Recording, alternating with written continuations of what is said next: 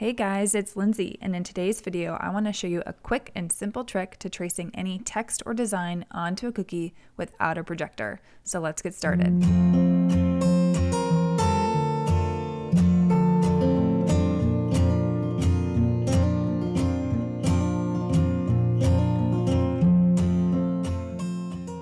For this trick, you'll need your cookies already cut out and baked, and in this case, already iced.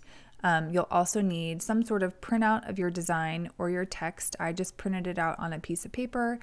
You will want to make sure that it's in the right size.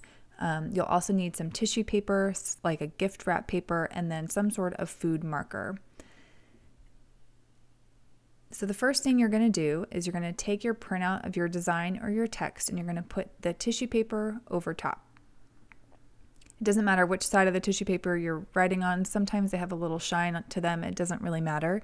And then you're going to take your food marker and you're just going to outline the text or design. Since this text is really kind of bubbly and big, I'm just going over the outline. It doesn't need to be the entire text.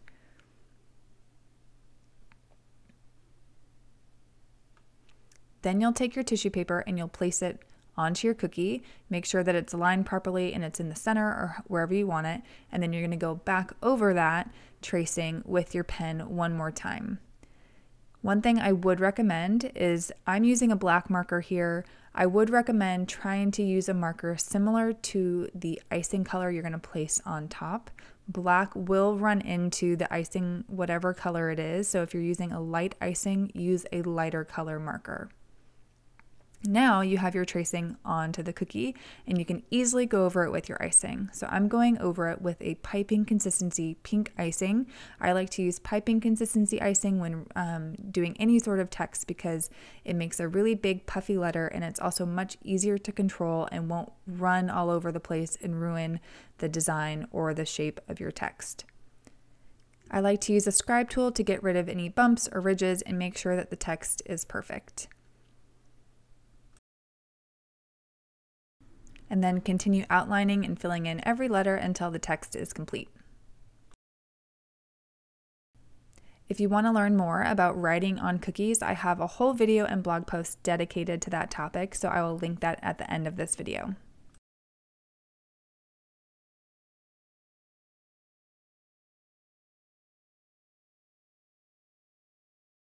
And this trick works on any type of text, including a handwritten font like this one here.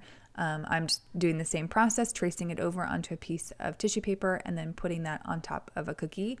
My only piece of advice is make sure that the icing you're using is thicker than the width of this line in the font, because you are going to want to cover over the entire line that you've created on the cookie. I hope you found this little trick helpful and now you know how to trace onto a cookie without a projector. And of course, if you want to see more cookie decorating videos like this, hit subscribe below.